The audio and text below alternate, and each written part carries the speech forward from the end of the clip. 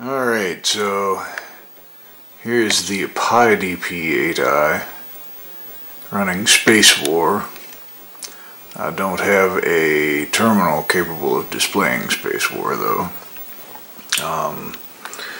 This is the terminal that I'm eventually going to hook to the thing, but I haven't made a cable for it yet, so it's not hooked to anything, but it's a cool old terminal, I think.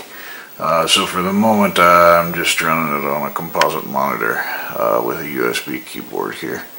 So Space War gives the most interesting blinking lights, I think, but we can reboot into OS 8 here and have a console up here, and you can see there it has Colossal Cave installed on it, but the binary is corrupt.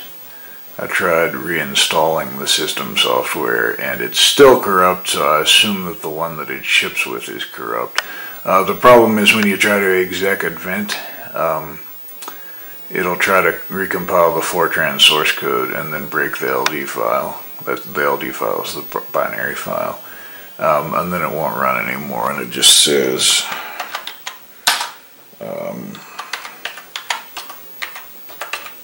this. So that's kind of a shame, but we can enter PiDP-8 basic and load files like, if I could type like Wampus and list it, and list it again while you're watching the blinking lights. So that's pretty cool, and then we can run it and prepare to play Wampus. You can't really see on the camera, I don't think. The lights actually flicker, but the way this circuit strobes the LEDs, it probably syncs up with the camera a little bit and doesn't look right. So anyway, yeah, we can hunt the Wampus. Although I think Hunter in Darkness is a much better implementation of hunt the Wampus. So we feel a draft, and we smell a Wampus. Well, we could take one step and die. I don't remember how to play this. This game is the map is like a 3D geometric solid. I think in old versions you actually have to type the room number that you want to go to, and I don't remember what they are off the top of my head. Yeah, I'd have to have a diagram.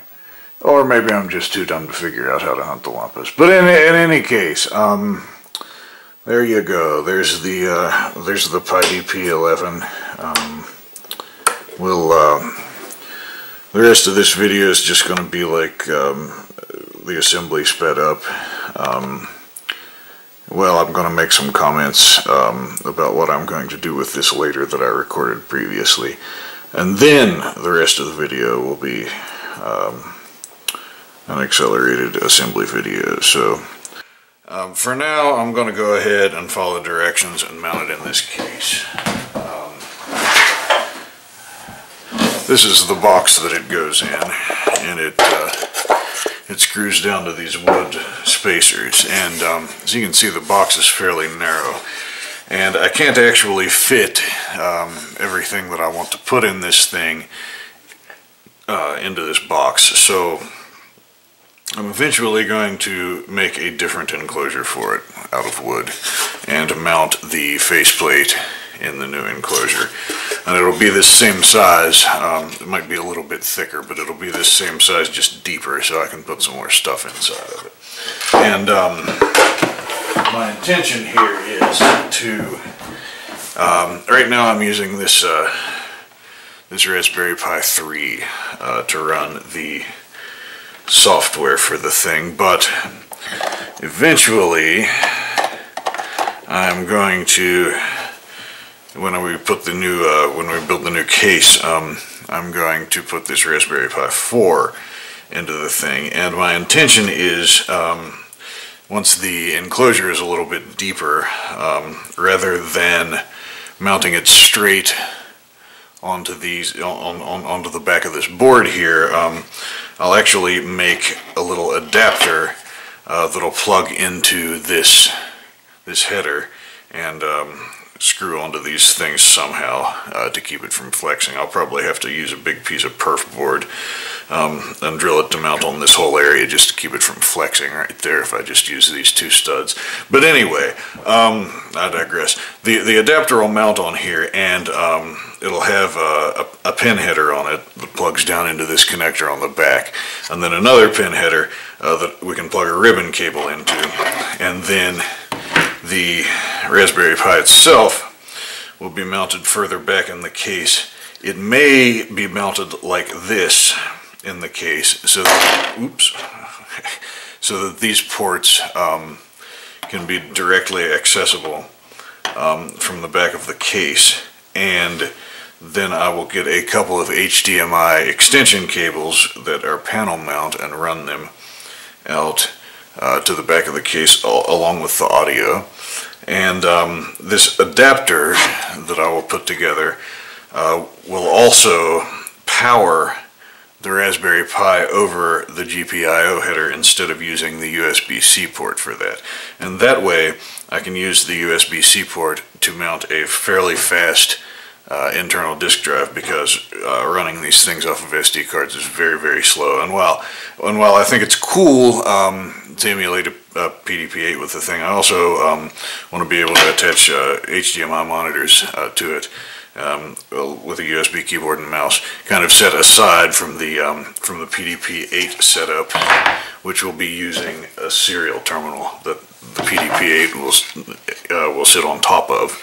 My serial terminal. I'll show you that here after a while, after I've got the camera off of the mount here. But yeah, and then I'll have the rest of it kind of sitting to the side, kind of as a separate computer, because I mean, the 4GB Raspberry Pi 4 is, a lot of people probably disagree with me, but for the kind of stuff that I generally do, it's more than sufficient to act as a general purpose computer.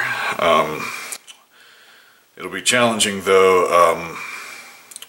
There's no 64-bit version of Devuan available for the Raspberry Pi 4, so I'll have to manually remove systemd from the 64-bit version of Raspbian, and I might have to try to pin some packages out of the unstable version of Devuan. I'm not sure. I may just have to run the 32-bit version of Raspbian on this to do that, because I don't think even the 32-bit version of Devuan will run on the Raspberry Pi 4 because it doesn't support the processor yet or something.